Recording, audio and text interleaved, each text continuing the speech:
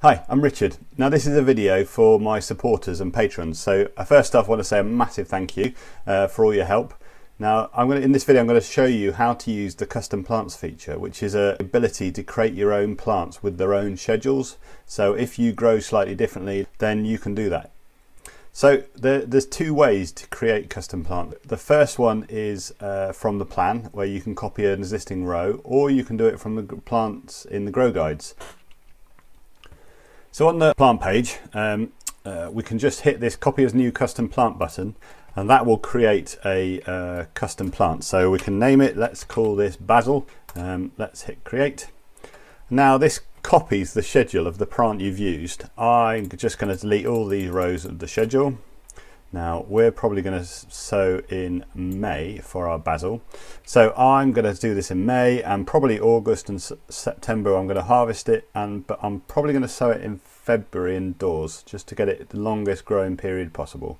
Now I also want to create a new row where I'm going to do it in June, but again I'm probably only going to harvest it September, August, September. That's the sow indoors and plant out type of schedule. You can also sow direct type schedules, and they're exactly the same, but obviously they don't have the sow indoors icon.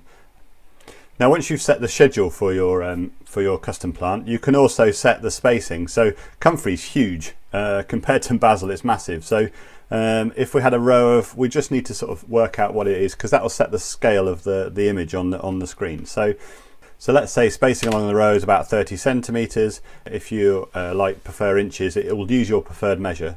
So let's do 12 inches. So we save our changes. Now if we go back to the grow guide section, now we can filter, we can find our custom plants by just hitting this list only custom plants icon, and then all your custom plants will appear. So here you can see the basil we've created. So let's go to our plan.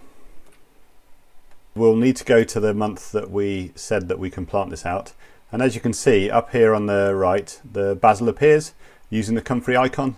You can also, if it doesn't appear there, you can also select the just list only custom plants, and it will appear, and then you can just add it onto your plan.